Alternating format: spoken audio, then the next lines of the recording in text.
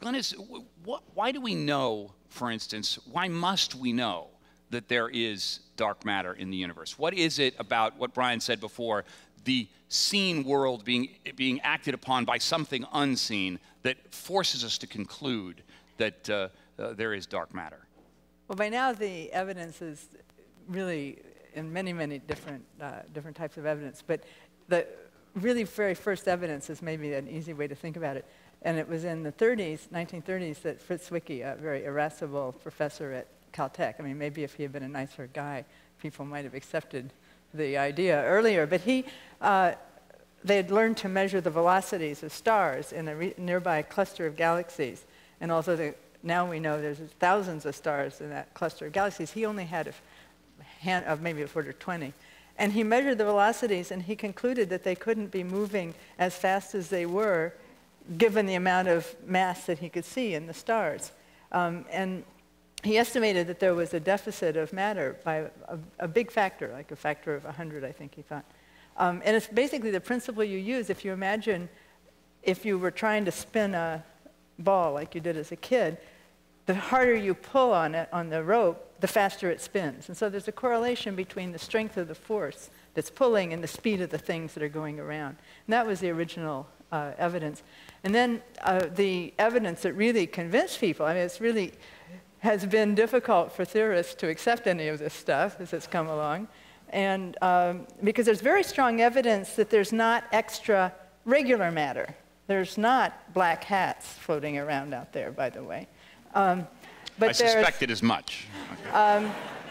In any case, work of Vera Rubin really nailed it, because she's an astronomer, and she did the experiment of looking at a bunch of galaxies side on, and if you can imagine, the stars are rotating around the center, and by looking at the velocity of rotation as a function of their distance from the center, you can basically measure how much mass there is that's pulling in, because if they're further away and there's just from a given amount of mass, then they rotate slower than if they're right close. The solar system behaves that way. Exactly. Okay, which means that Mercury's cruising pretty rapidly, Neptune is moving slowly, and it's all a function of distance from the sun. Right. So what she discovered, though, is when you look at a galaxy side on, the velocities don't decrease.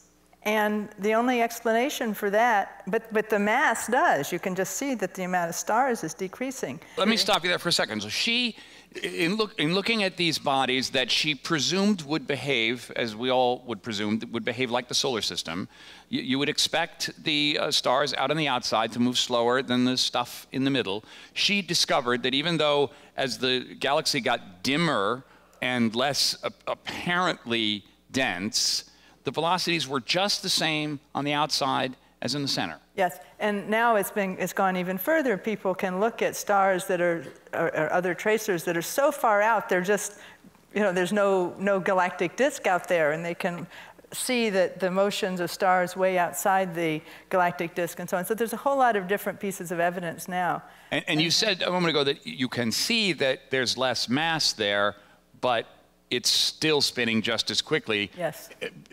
In a sense, you kind of misspoke. The only reason it could be spinning at the same rate is because there is some unseen mass. Well, that's probably all of us would agree with that. But there is a lunatic fringe, and I'm just joking. There are respectable physicists who try to find alternates where they would describe it as a modification to the laws of gravity that cause that kind of behavior. So in fact, I shouldn't joke that Well, way. we call them the birthers.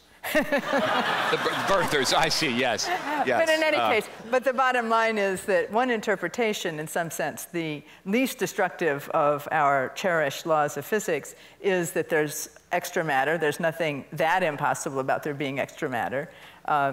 It's just we don't know what it is. Well, let's look at some of the theoretical representations that you've brought with you that give a sense of how we can actually go about testing and exploring some of these concepts using observable features in the universe and trying to deduce from their behavior exactly where the dark matter might be. You've got a first slide here. Let's put it up.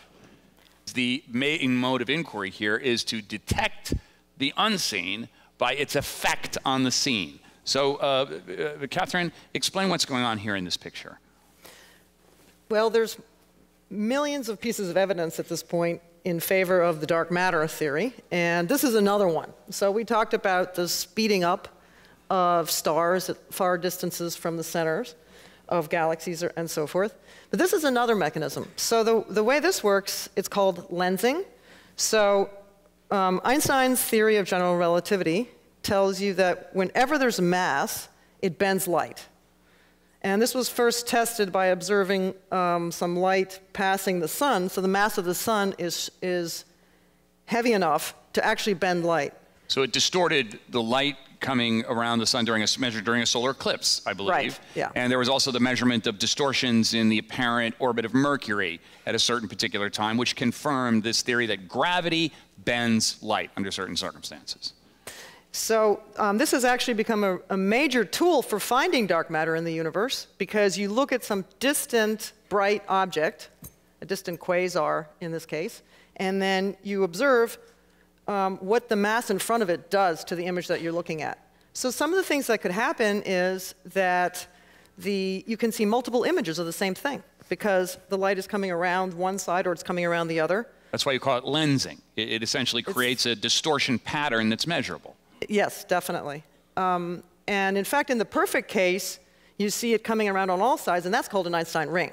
And it was Jackie Hewitt at MIT who first found that, so that's pretty cool. So what you see here is a computer reconstruction of the mass that it took to bend the background light. And so what you see this is a very rich cluster, and rich is defined by having tons of galaxies in it, and that's what those spikes are. So the spikes are the actual observable galaxies. Those we know, those are galaxies we know right. about.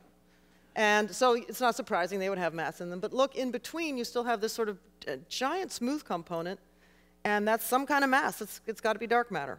So the individual galaxies have dark matter in them, but even in between the galaxies, these clusters also have additional components. So there's just an awful lot of mass out there.